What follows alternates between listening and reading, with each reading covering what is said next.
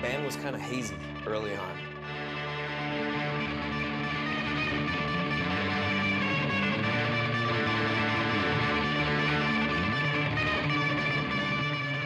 We never thought we were gonna be a band. It wasn't just like, hey, you wanna form a band? How about you're on drums? We didn't start playing music to be a band. It sounds kind of dumb, but did you ever think we were gonna play a show? We had to force you into playing a show. I played guitar since I was 9. Never played a show, never played in front of people until I was 23, 24. Yeah. And yeah, my lips were blue. He just stared straight ahead and played perfect. And then when we're all done, Dave and I we're like, that was great, that was really fun. Do it again, Mike? He's like, we're gonna do that again? Like, I was like, yeah. Wasn't that fun? I don't want to do it again. Yeah, at the time it was just a scary thing to do. It's so personal, you know?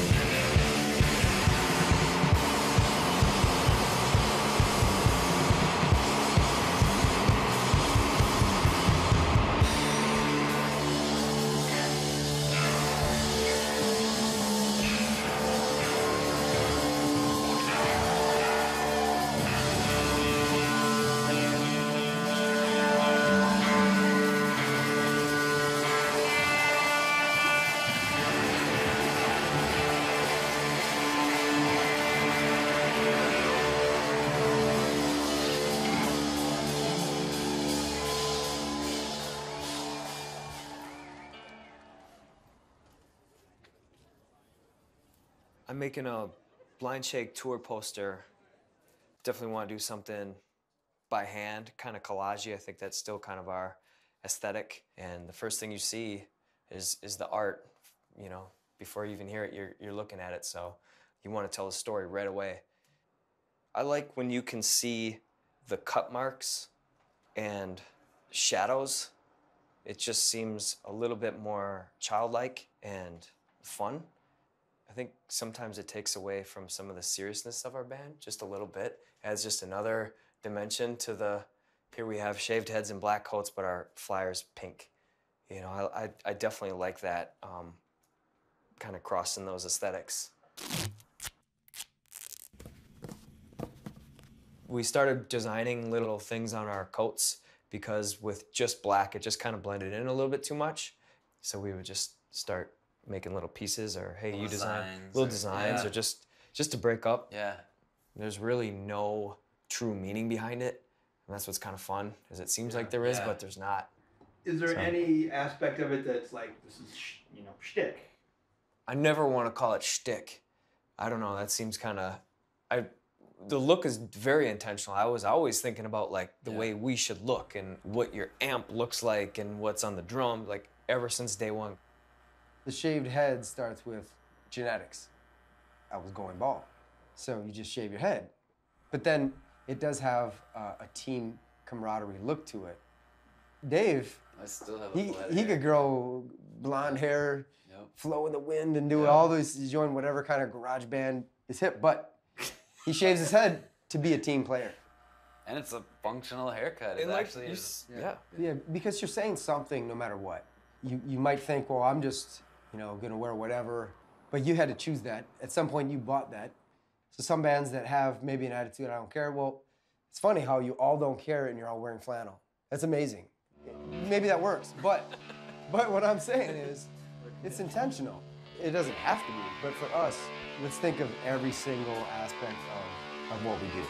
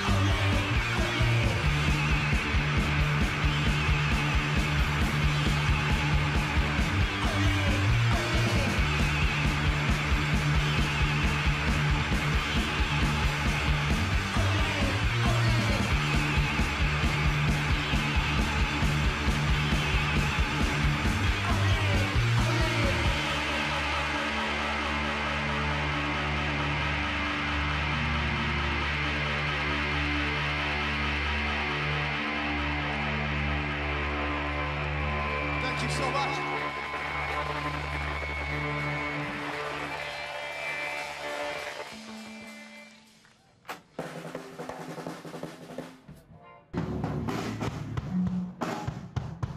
Oh, there it is. We got it. I record us and mix us and play the baritone, usually at the same time. You know, play a little bit and check the levels, go in the hallway, see if everything sounds good. Okay. One more of the whole thing, the whole song.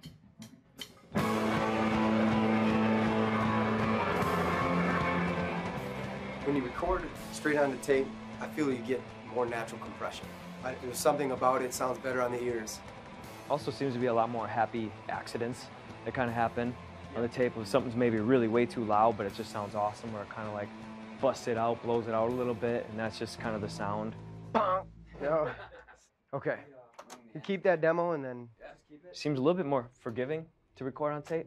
When you play back, it sounds a little bit more removed from what you just did. Sometimes the digital sounds really perfect and you really get in your head about analyzing stuff, but this seems a little bit more like looking at a Polaroid picture of yourself rather than a perfect digital. 'Cause who wants to look at themselves like that, you know?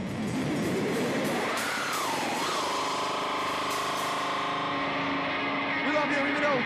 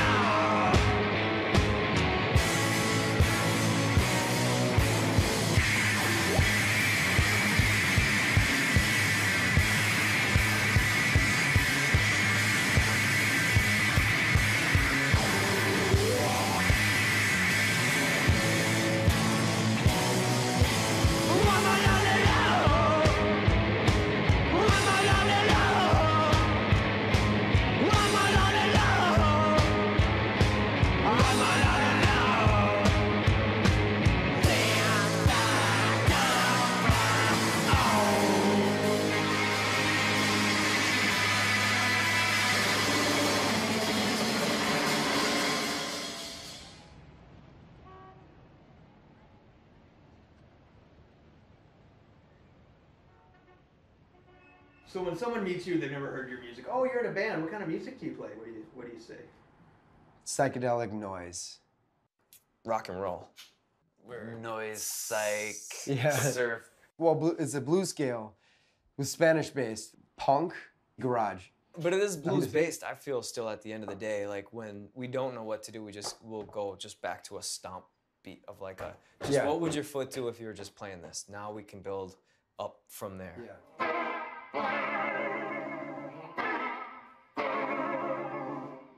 No band likes to describe their sound. In bands, they're like, oh, we fit in this genre immediately. Their band is probably terrible because they're trying to fit in. They're not trying to revolutionize anything or just be original, and they're not pulling from other resources.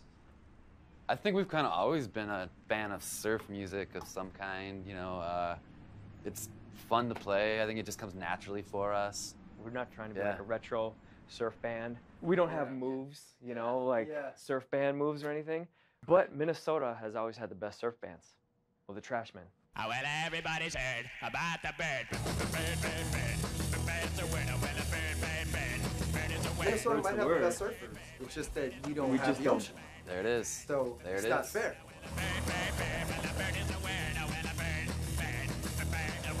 The minor chord progression, but still in a positive song. You know, I think our songs do have this kind of catchy positive part in it, and surf has that same. Yeah.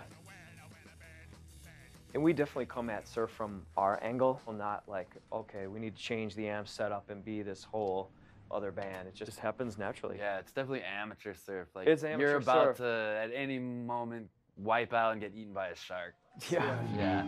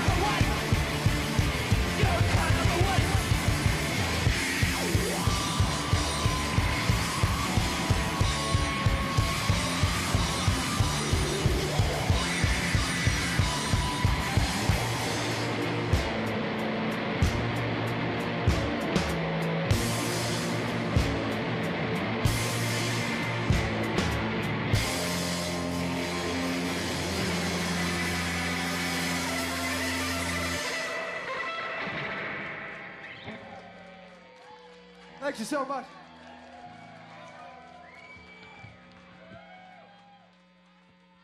Well, you guys are in your 30s now, but is there some of like the anger that maybe you feel when you're a boy at 15 that is still coming through? I don't know. I wouldn't really consider us ever being like angry. Yeah, you wouldn't call a shark angry. You know what I mean? He's out there chomping people up. We're not doing that. So it just looks angry. It does because you usually don't smile when you're intense, because that's even more insane, and we're not that insane, you know. But that gets back to kind of that surrealistic part where if you look at us at first glance, you might think shaved heads and angry. It's like, Yeah. please, like that's so lame. so anger. surface That's not and real so anger. dumb. Yeah. Just come in just a little closer, and you can see a lot of humor, kind of weird movements and ideas. And well, sometimes we like write lyrics. Mike and I will sit down and start writing them, and it's like when we kind of make each other laugh, or that's Creep each so other you're out, kind or- of creeping me out a little bit, not in a kind of a Not a vulgar way. Like, not a vulgar way. bunch of maggots. Like, that's No, stupid, right? but like, what about this man that can only look forward, and he's just totally going through his life, and he can only look at you this way? You're just like, Yeah. it's just a little bit off, and it's just like that's kind of, I think, lyrically and sometimes musically that we kind of sit.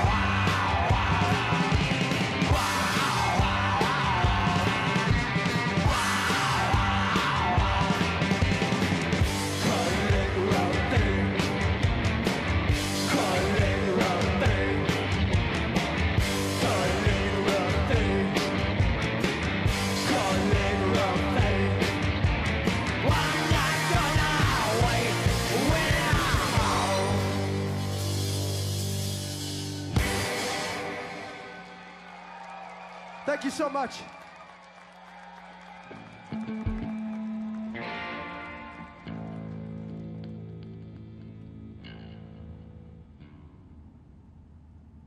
Well, we couldn't get a show in Minneapolis in our early days, so we started booking tours. So I think that got us tight as a band and Definitely. and fearless in terms of whether no one's there.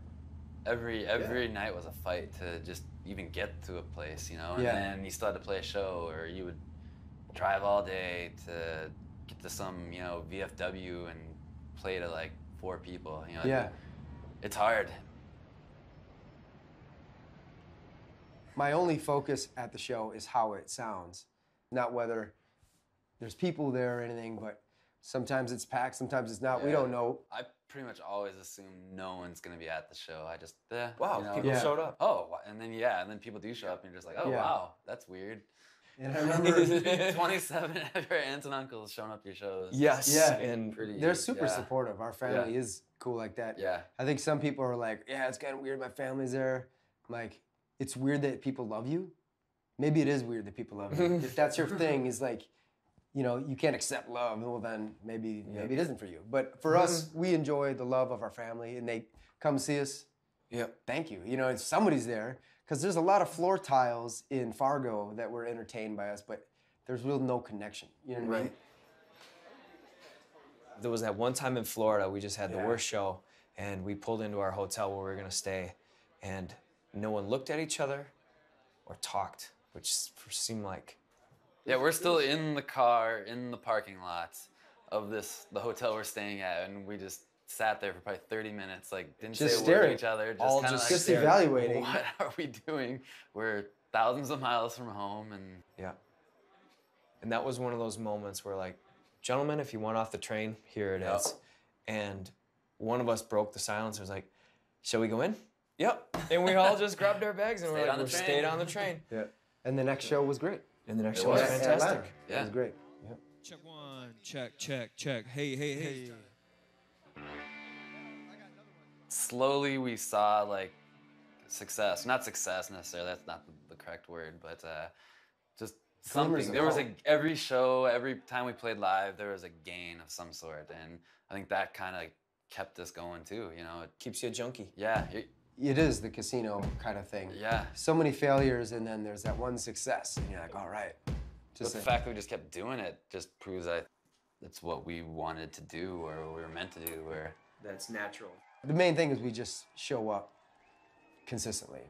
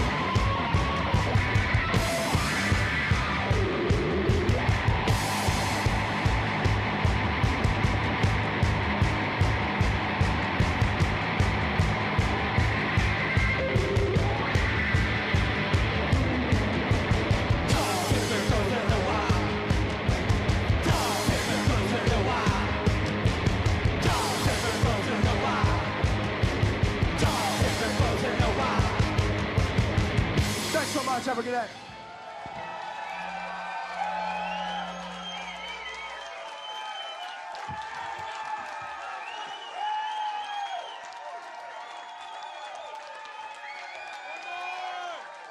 Indeed Brewing Company. We make the beer, you make the most of it. This program is made possible by the state's Arts and Cultural Heritage Fund and the citizens of Minnesota.